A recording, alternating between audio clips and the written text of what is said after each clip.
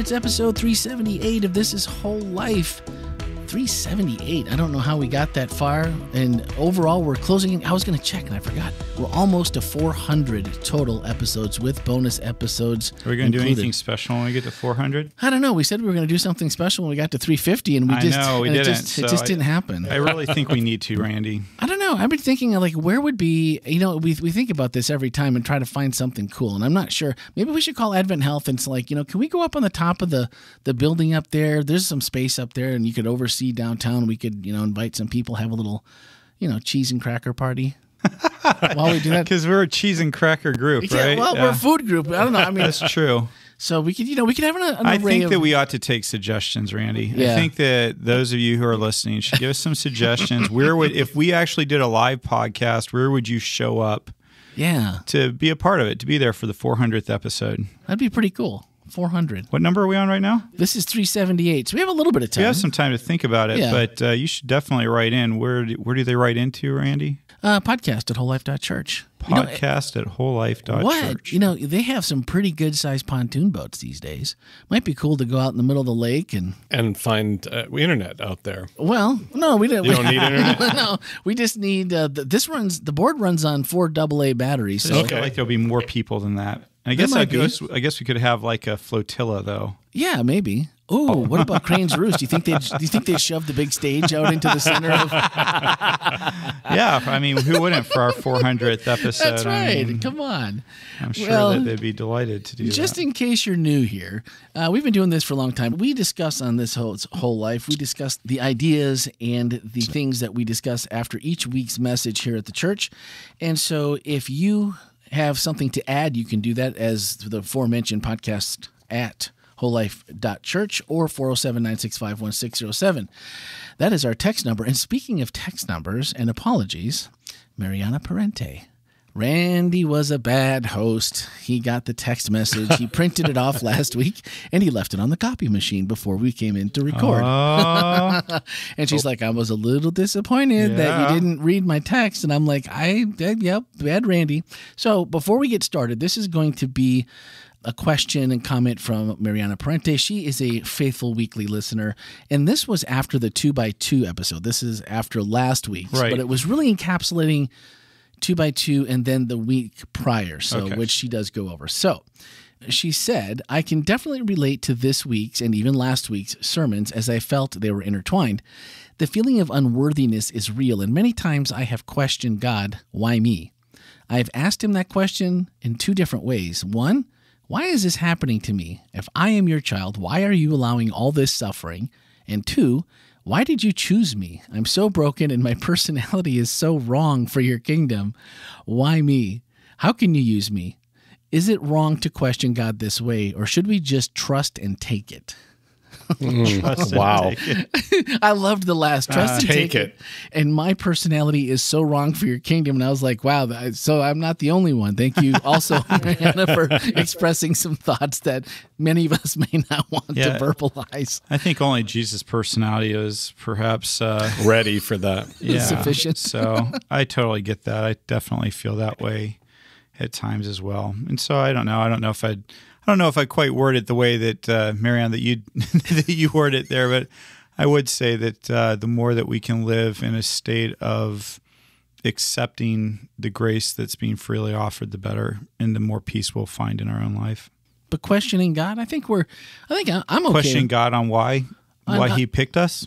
Is it wrong to question God in this way of like, why is it happening? Why the suffering? Why me?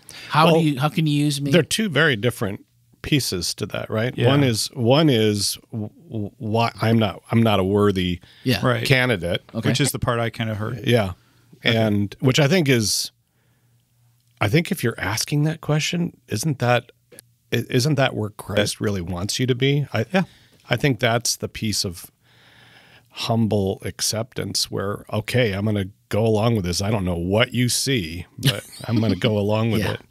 Honestly, that's so much better than, you're lucky to have me attitude, because I find that when we're in that state of, Lord, I don't know why you've chosen me. I'm grateful that you have, but then we're a lot less critical of other people, a lot more open to the fact that if God could choose me, then God then it makes plenty of sense for him to choose the other people.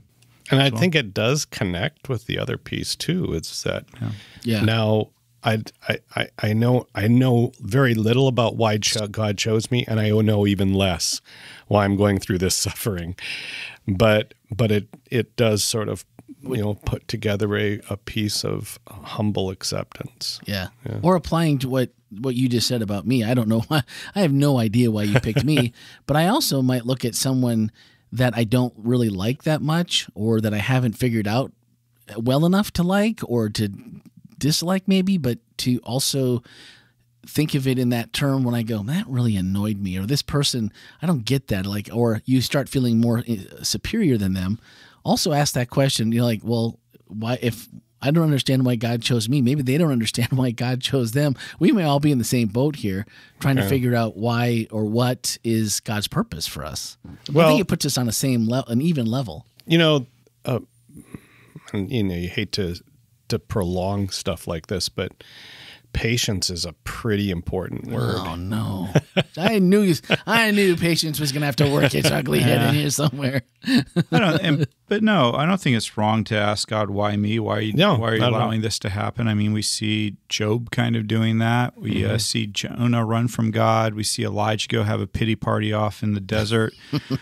We even see Jesus say, I don't want to drink from this cup, but not my will, but yours, and which is, I think, probably the perfect response to the suffering that comes into our life, but it's a hard one. Yeah. But, I think if Jesus could tell God, this is not really what I want to be doing right now, but I'll do what you want me to do, then I think that's probably where we're striving to be. I think that while you're in the middle of it, like when you're literally in the middle of suffering, anything like what we're saying here means very little. Yeah. Because you're just in the middle of it. Yeah. But I do think that the one thing that he does provide is he says, however, you are still a part of me and my body. Yeah. And if you have nothing else, in other words, if there's no other rational or reasonable way to explain it, at least you're not alone. That there are people, I am with you. There are others in my body that are with you. I think that's the only thing sometimes when you're in the middle of suffering that you can hold on to. Even if we can remember that as a gratitude point. I know we talked about that in staff today about gratitude, and I mean, gratitude is a huge deal. Yeah. And if even the one small part, if you could just say, I am grateful today because for some reason God loves me. I'm not really sure what it is. I'm not sure why he's here, and I'm certainly not sure why I'm going through all this suffering. At least if I can say, but I know God loves me, it might be a piece to offset some of the... Well, I'm going to go back to, if you're in the middle of suffering and somebody comes to you and says, well, why don't you try being grateful? They're going to probably... Why don't you shut up? That's true. It's just, there's very few antidotes, That's so true. to speak. Yeah. They all seem pretty trite at that point. Yeah. Like they're not...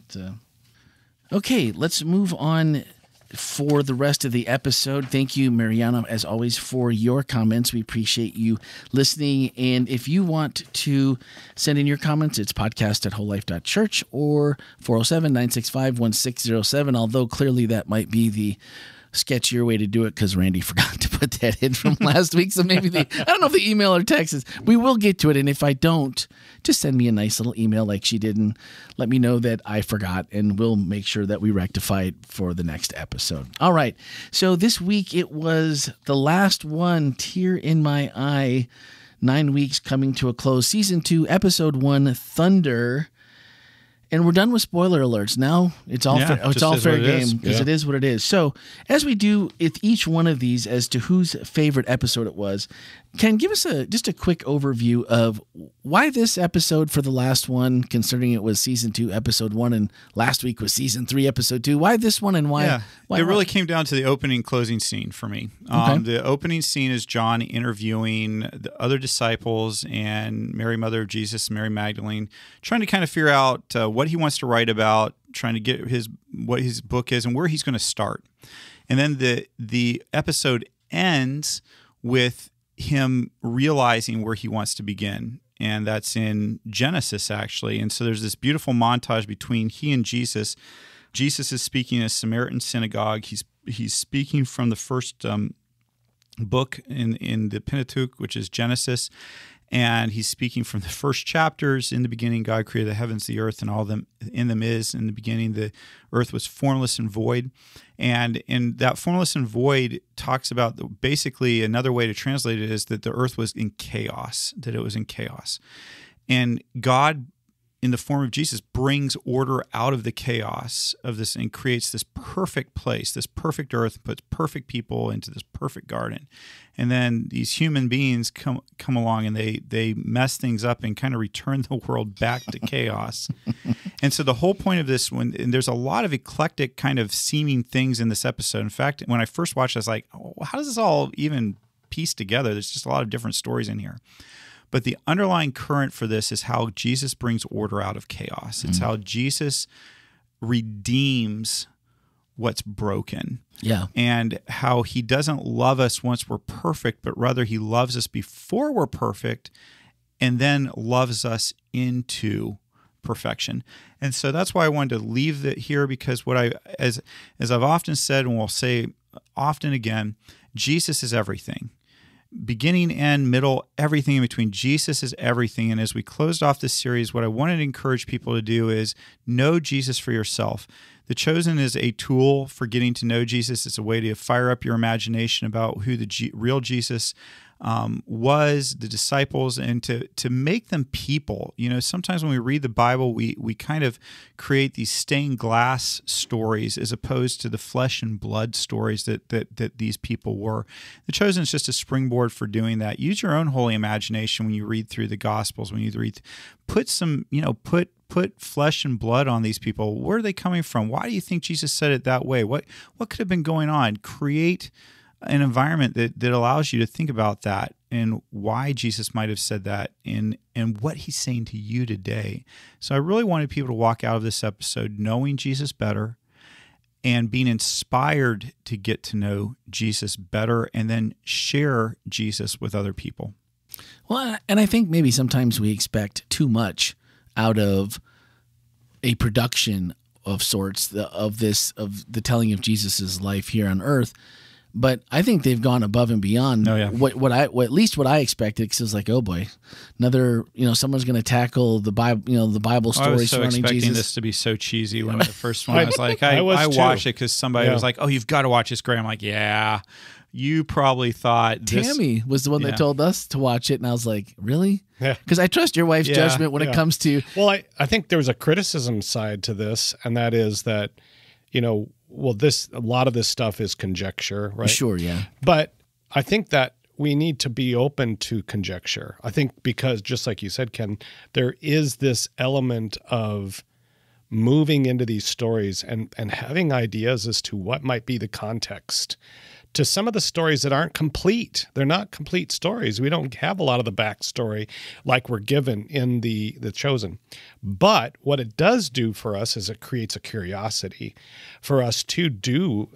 By the way, they have done a ton of research for this. And I like the fact that you had mentioned a while ago, or maybe it's recent, that there are 9 weeks. It all blurs a little bit. There are little weeks. Easter eggs, so to speak, in these series. Absolutely. To look for. And I think if nothing else, if we're going to be critical of conjecture, then we also need to be curious about it. Because I would say, you can always criticize somebody for their ideas, but until you do some research on your own, you might be just being critical. Well, the fact of the matter is that each one of us that listens to sermons from whoever we listen to sermons from are listening to somebody's ideas and beliefs about what they have studied and read. And so, when you watch The Chosen, I run it through the same filter I run through any speaker that I'm listening to or anybody who's sharing. Does that line up with the Bible as I have read it? If I'm not sure, I go back to the source. Sometimes even when I'm sure, I'm like, oh, let me read that again and see. Oh yeah, I can see where they could get that from. And so, and then I just also file it away in my head as this is holy imagination. This is somebody just using their imagination. And so Yeah, I think we're always richer when we have other people's perspectives on things. And to hear, can't tell you how many times I've heard a pastor tell a Bible story I've read 1,000 times, and they add something from their life experience. I'm like, oh, wow, that story suddenly is so much more meaningful to me than it was before. And that's, I think, one of the beautiful things that The Chosen does. They take and they go, oh, that could have been. Yeah, that's interesting.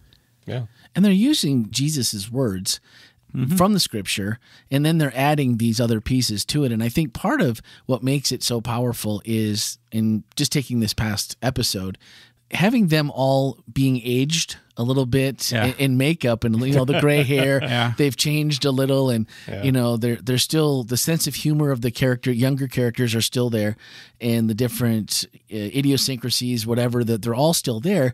But it gives you the idea then that they lived with him, but they also lived without him, which is easy to forget sometimes. And then just being set in that period, like you watch a good Western. I'm a big sucker for a good Western, but I didn't live in the 1800s and when the Wild West and the gold rush and all the different things that are happening, and you get a taste for what life was like based on, if you've ever been to Colorado, like to Leadville, places like that, where there's ghost towns, and you're like, oh, okay, well, this is okay. We can kind of put ourselves in there. You can tell someone a story visually or by word, but then when you also add visually, you're taking theirs as well as yours, which I kind of like, because we've already been through, most of us as Christians have been through these stories already. And when the two sides clash, it makes you go, wow, I never ever would have thought about it that way. But then in many cases, I found that watching The Chosen has also, to me, it's almost solidified the way I felt about Jesus. Like Jesus would be this really compassionate person who at times we know would be stern. He never backed down from telling the truth. But I always imagined him as being the opposite of people in my life that would beat you with, facts, figures, and text, but just say, yeah, we all know, like when he's telling the woman at the well, he's not your husband either, saying it being to the point, but saying it in a nice, kind way. And for some of us, that's something we've had to learn to do in our lives, to be more compassionate. And that really resonated with me a lot. So my favorite part of the show is that the way they've portrayed Jesus is the Jesus I have in my head of who I think he is. And it closely matches. And in some cases, I think it's better than what it's given me a different perspective that I think has actually improved that. So I'm just so impressed with what they've done. I don't know if there's anything harder than taking a story that a lot of people have heard before and making it fresh and new without destroying the original story. And when you actually enhance that story, and they've done that in my mind. This might be the best remake in history. Sequels are never as good as the originals, but it's pretty good. All right. The clip that you showed, we didn't show the clip of Big James and John plowing the field, did we? We didn't. No. We didn't. But it is, if you haven't seen the show, it's like every job you've ever set out to do that you feel like you should do or you've been tasked with, and maybe it's a good thing, and Jesus tells them they're going to be doing this and it's going to have an impact for generations. Yeah. And they're like plowing a field. Yeah. And it just, the humor of, two brothers. So, I could totally picture myself doing this with my brother, complaining about people that we didn't like. Yeah. I'd rather be doing this, and they're sweaty and dirty, and I'd rather do this than listen for 1 minute or to have to listen to Matthew for 1 minute talk about whatever, or listen to Simon, or they're doing all this, but they're really feeling like they're doing God's work, and Jesus gave them a special job to do, and it's going to have impact for generations. They admit they don't know what that means, but it sounds important, so let's do it. And then they find out that, oh man, this was, the look on their face when they figure out that, and Jesus, and I like how they portray Jesus like, yeah, good job, boys. Good job. He's patting him on the back and, in front of everybody else. And then the other hilarious part is Andrew and Peter wanting to escort Jesus to the people who have done a good deed that day. Can we escort you there, Joe? Okay. He walks into the next room. So he really plays it up. Yeah. And I think those are lessons, though, that you can totally see Jesus just going, yeah, of course you can. Thanks, Ken. I appreciate you offering to do that for me. And the boys worked really hard today. All those things are true, but the reasoning that they did those things clearly were not because they were looking for even what they didn't understand. But we worked hard. And then when they realized, the look on their face when they realize it's Melech and it's his field, and they're like, Samaritan field. I thought we were going to do something that's going to last generations. And I totally thought about, what would I not want to do if God told me everything he put in front of me in my path that was going to be important, but if I knew what it was, there's no way I'd do it. It just because I'm anti-authoritarian that way, where I'd be like, I don't see the benefit in that at all. But then when you see the end, when the Melech story continues to be, and he becomes the genius of the storytelling, and he becomes the bad Samaritan. Yeah, I just think that was maybe the funnest part so far in the series. Yeah. And that's really creativity. hard to do, right? Because this series is relatively short. Each episode is relatively short with a neat package. I liked, again, the chaotic piece of order out of chaos, because in a sense, that's what these stories were all about. Was it doesn't make sense. This does not seem to be, even the whole thing does seem a little bit disjointed, but in the end it does come through. And I think that's the part, maybe even an answer to Mariana's question, is I don't get this. Why am I in the middle of this? And trust that it does come out in a sense. Maybe it goes back to that quote that I used last week from Desire of Ages, where Ellen says that all of us would choose to go where, if we could see the end from the beginning and the good that God has in mind for us, in even those hard things. And sometimes it's a little hard for me to fathom how that can be true. Be true right now. But I've seen enough of it in my life to believe it. Right. Sure. Well, I thought maybe the final thing that was on the Melech story and the bad Samaritan was that, much the same as Big James and John plowing the field, they don't get it. They don't know why. Melech didn't even get it. He doesn't get it. He doesn't know what's happening. What do you want? He doesn't know, even before that, he doesn't know why he's been dealt this hand where he's had to consider. He's like, I could see, he's crying, trying to hold it together. He's like, I can see the bones and the ribs on my child. We did not have food. You don't understand what we were up against and what caused me to consider this in the first place. Like, I'm not a bad person, but I was driven to this, much like Simon saying, Matthew, I did things I would have never done if it hadn't been for you in earlier episodes. And so it really, it kind of corresponded on both, that it didn't matter whether you were a Jew, a Gentile, whether you're a believer, non-believer, things happen and we don't get why. And maybe going back to that again with, why have you called me? Why did you give me this job to do? And Melech, why am I suffering? And why did I do this? This is crazy.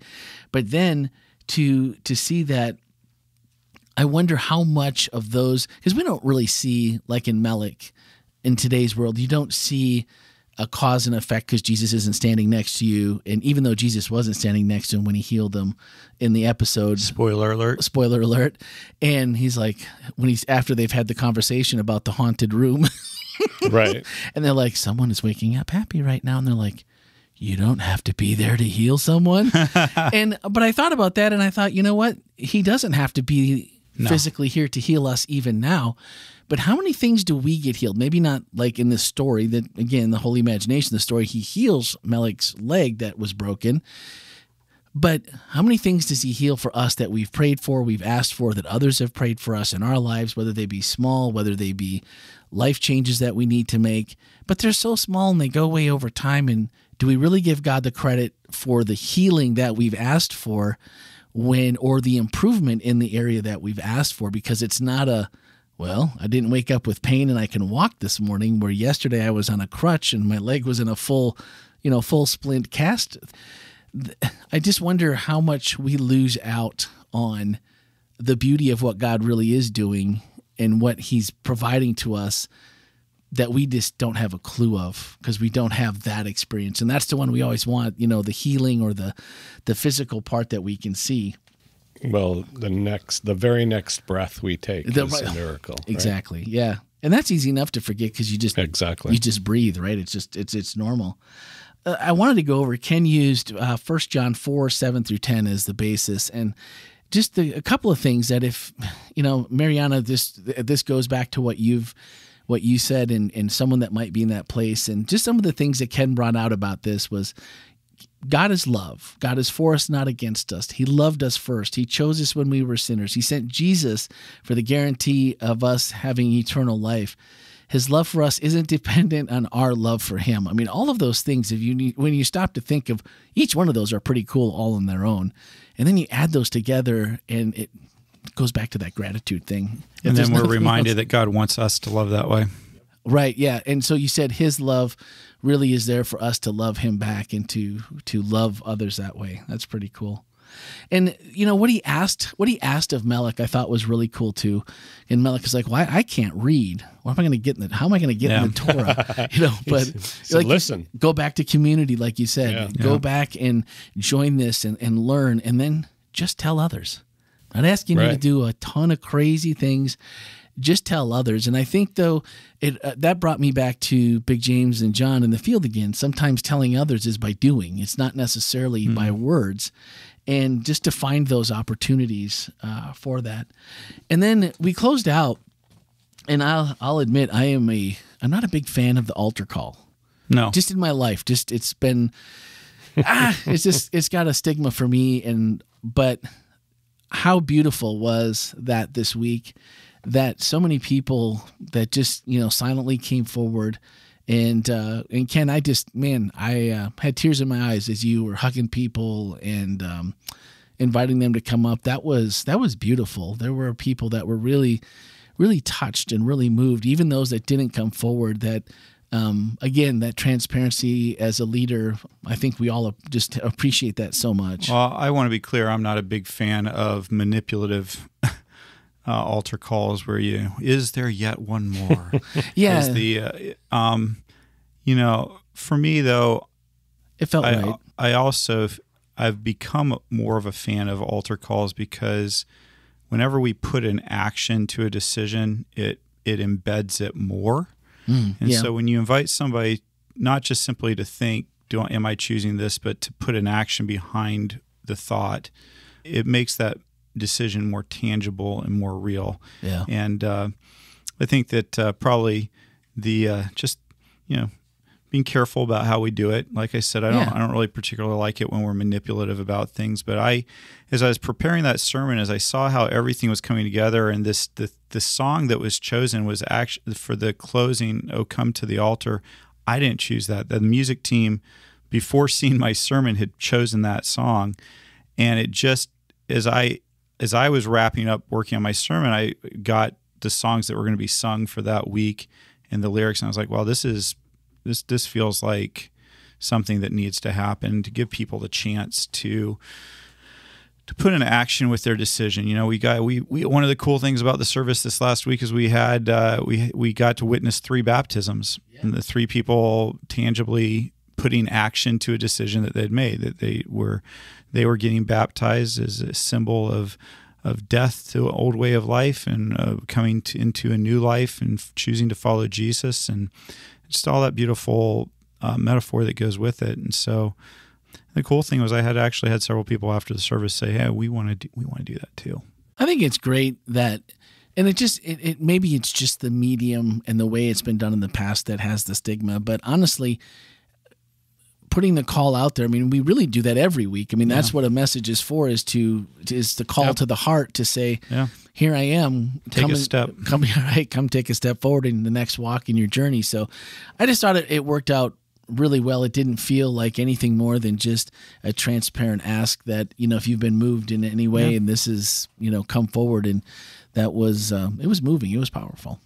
So I'm glad that's the way you took it on anyway. Well, I'm glad that's how we all chose to end it together. This particular series, it's been a really meaningful series to plan and to be a part of, and just have enjoyed the response. I had somebody come up to me at church and say, well, I wasn't sure, kind of to what we talked about earlier. I wasn't really sure about this whole chosen thing, but I got to tell you now I'm all in. I'm watching them, I'm loving them, and so it's been fun. And, my goal is not to convert people to the chosen. My goal is to convert people to Jesus. That's what I want. And that's what I love about the chosen is it's not the end. It's the end. It's a way of getting people to get fired up about Jesus.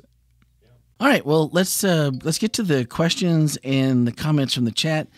Anonymous 7 said, "Is it bad to envy or not like people who are wealthy?"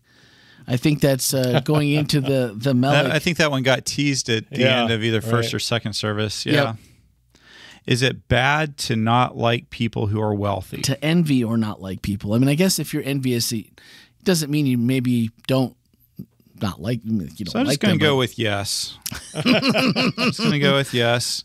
I don't think it's helpful. I'm not sure I'd qualify bad or good. I think it is bad from the standpoint of just envy. Well, to the point of it's not good for you. Right. It's not because, I think all of us at probably one point or another, or maybe I shouldn't say all of us, but many of us at one point or another have said, it sure be nice to have a car that ran. It sure be nice to not have to worry about what I'm going to do when the air conditioning goes out in my house and I don't really have an emergency fund for it. I remember a couple years ago, I was, I had been looking at some folks, some friends who had a much nicer house than I had been on. I've been like, it would be nice to be able to afford that kind of thing. And had somebody walk up to me and be like, boy, it must be nice to be in the house you're in. And I looked at the house they're in. I was like, yeah, you're right now that I think about it. So I think we don't help ourselves when we're envious. I think that not liking people, none of us want to be not liked because of the car we drive or don't drive, or because of what we have or don't have. And so when we do that to people, we're objectifying them, when we're not making them human beings. And so I think it's not healthy for us to be doing that. I think most people in their honest moments say, yeah, but it's understandable. Well, yeah, it is. I think it does limit us, though. It does. Sure. Yeah. Well, and that was no name. Sorry. And Anonymous 7 actually asked, based on the days we're living, do you think Jesus is coming soon? Yes, indeed. Oh, yeah. I think it's hard to argue with the fact that although we say that, and then the response I get a lot as well, when I was a kid, my parents and my grandparents thought they weren't, they'd see Jesus in their lifetime, and well, now they're dead and my parents are getting older and they're starting to wonder if they're going to see Jesus in their lifetime. So why is our lifetime any different? If the apostles can use that same word, we can too. Absolutely. And I don't,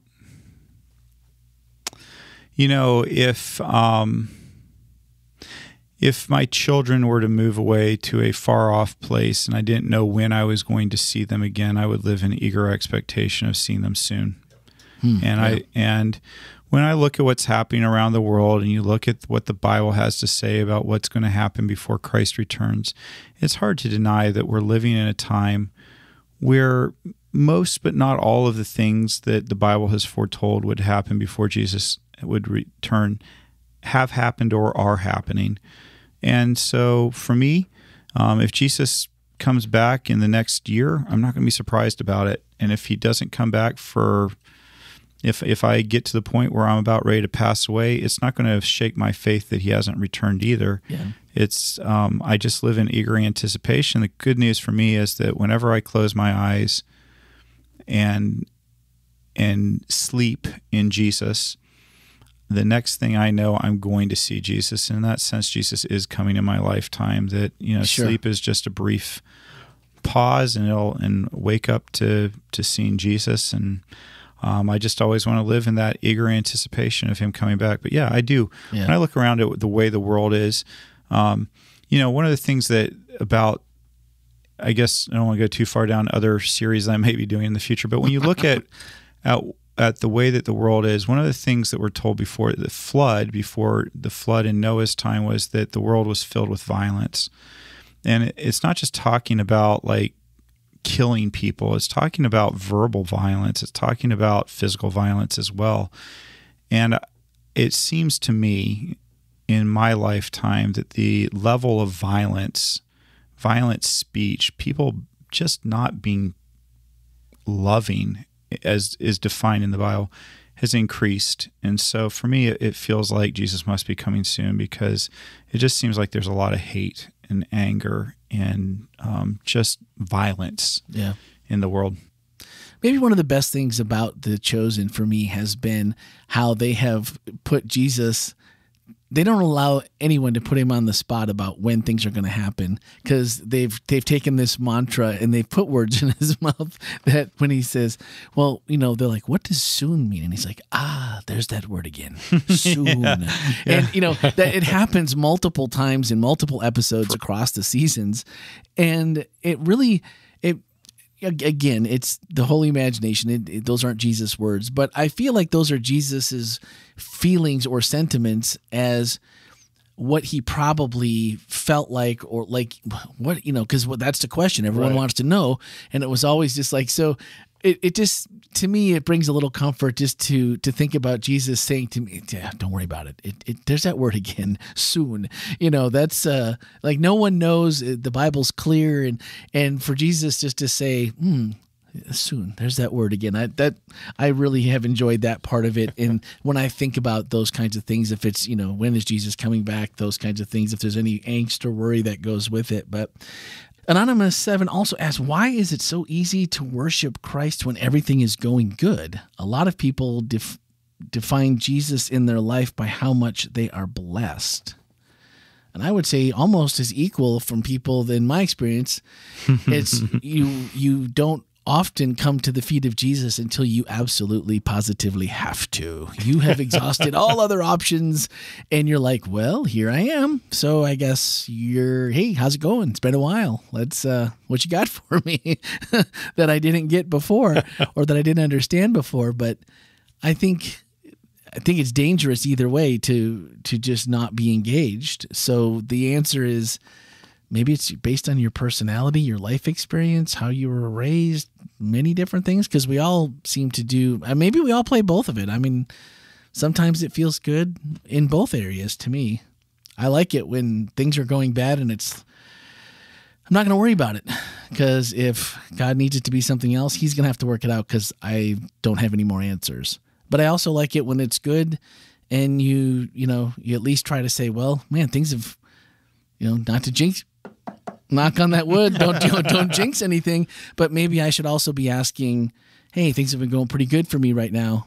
Maybe you could put someone in my path that could use a little help or a little, maybe a positive word. Well said, Randy. I don't know. That one, I've seen both sides of that. I don't know if there's an answer necessarily to that. So Elaine Grace G said, this sermon series has been wonderful. It has opened my eyes in so many ways. Thank you, Pastor Ken and all. So we will say thank you to Eileen Grace. Yeah. Thank you so much. And ALBJ said, I love how Ken pointed out you don't need to watch The Chosen to understand how much Jesus loves us. Just read the Gospels. Amen. Amen. And I just thought that was good, that I just felt like there would be people that would say, "Whoa, wow, that's crazy! The Chosen. We're gonna do a."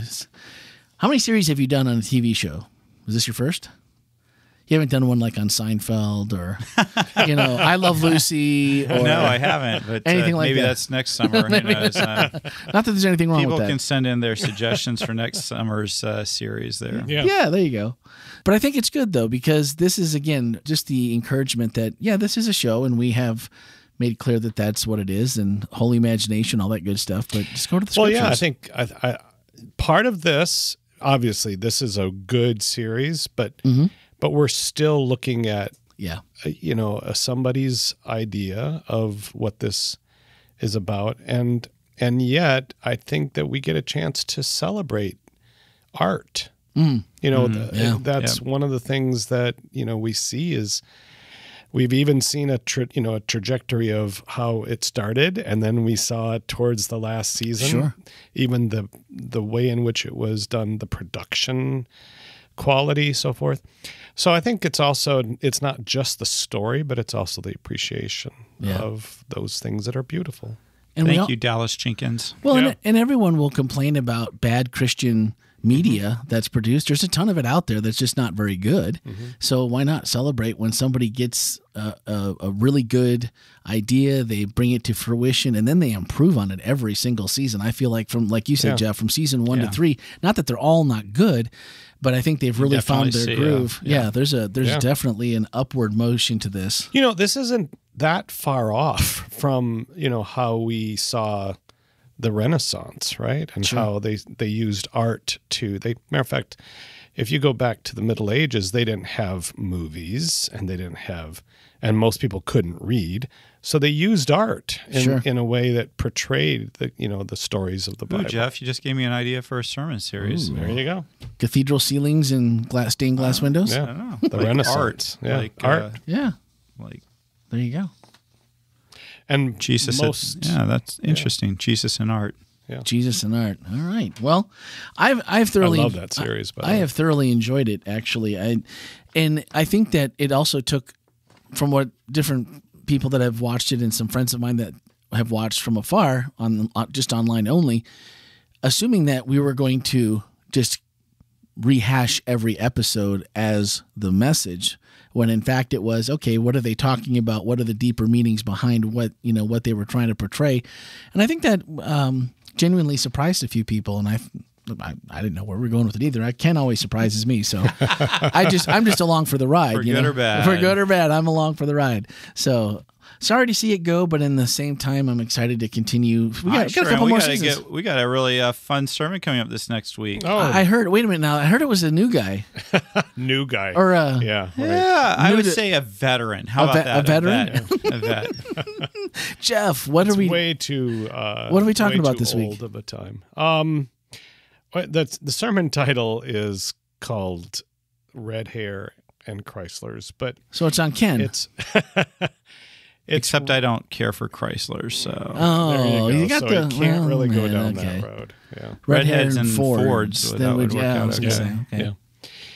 But it is about the culture of our church. I'm privileged to be a part of what new members go through when they come to WholeLife. So I'm going to talk a little bit about what does it mean to be part of a community. Love it. Well, I like that. If you've never been, and I'll just be honest, I don't know how many churches I've attended and become members in my life, 3 or 4, but the new member orientation process here at WholeLife Church is different than, I will promise you, it's probably different than any other church you're ever going to go to. And Jeff is actually making plans to up the game even more. We've got some fun plans good ideas for the future. Yeah. I love the fact that we're intentional about membership and we're intentional about participation and just letting people know, like, this might be a great fit for you, but it might not be too. Right. Why should you be unhappy? Why should we be unhappy? But no, I remember sitting and Jeff was just like, but it's in a very loving way. Of course, it's just like, these are our ideals. These are the 9 things that we hold dear. This is our mission and our vision. And if this isn't something like, if you don't want to like be involved and be a part of the family, then you probably, in all honesty, and that's what I appreciated was this probably isn't going to be the church for you. And that's not unique to us. That if you remember in John chapter, I want to say 6, I think, where he's just gone through the feeding of the 5,000. And right after that, he has that long discourse with those people who are following him, kind of opportunists. And he gives them some pretty harsh words of what it means to follow him. And it says, many of them left. Yeah. So that's, it's not we're not the, I'm not trying to say that you're going to leave after new member orientation. No. I mean, everyone that went to our classes. Some people thinking, right, what do they do in new member orientation? Well, I would suggest maybe if you're looking for a new church home, maybe you ought to find out. Yeah. That's what I'd say, and it's fun, by the way. It is fun. We had a great time. We do, and Ken's actually part of it now. We're doing it, and we're going to up it. I love the idea of what we might be implementing down the road. So if there's ever a reason, if you're looking, you're church hopping, Orlando, that's a big thing. When we moved here, I could not believe Stop hopping and find your lily pad. That's there it. Just come on home. I mean, there's so many churches in Orlando, and by the time you get through all of them, and then. No, we didn't get nearly through all of them, but when you find some place, that hits that right note, yep. And when you go to new member orientation, you will know too many years of going to new employee orientation and leading out. But yeah, and I would just say there's a lot of great churches in Orlando. Absolutely, a lot of really great churches. Yep. And the best church for you is the one where you want to be growing, where you want to be, and where you're going to be growing, and where you can help.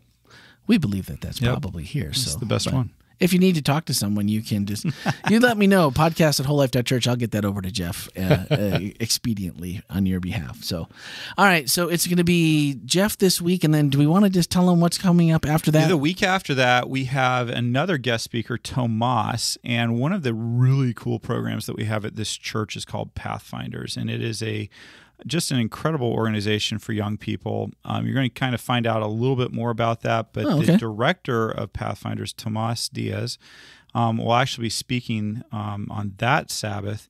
And this year, I want to say we have 135 Pathfinders. A couple more. I was at the meeting on Saturday afternoon. They've been more. They got even more. They had a couple walk-ins. Wow, as well. So there's a lot. So anyway, it's going to be you don't want to miss it. It is going to be very special. And then after that, we are jumping into our 7 Churches of Revelation series, which I'm really looking forward to as well. Okay. Well, and if you want to find out more information about Pathfinders or their younger peeps that are also here, adventurers, I will have the links in the show notes. It's just WholeLife.Church/Pathfinders or WholeLife.Church/Adventurers, and you can find out more and get in contact with the people there that are taking care of things. That's it. So everyone, thanks for listening and have a fantastic week.